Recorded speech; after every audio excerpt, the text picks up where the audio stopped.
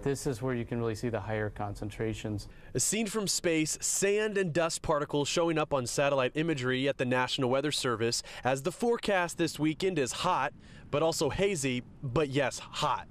It's hot. Beautiful. Hot.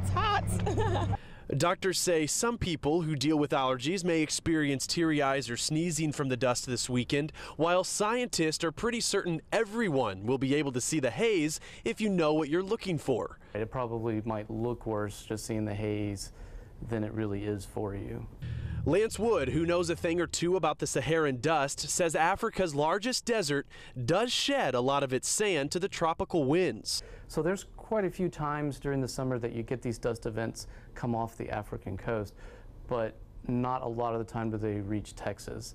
But don't worry too much if you're looking to enjoy this early holiday weekend on the beach. Spend time with the kids, family, get some sun, sand. To look good, and just have fun.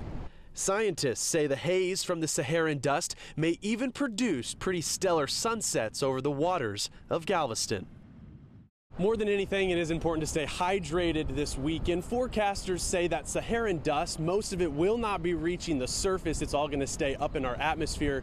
Forecasted to leave eventually sometime next week. Reporting on Galveston Island, Stephen Morgan, Fox 26 News.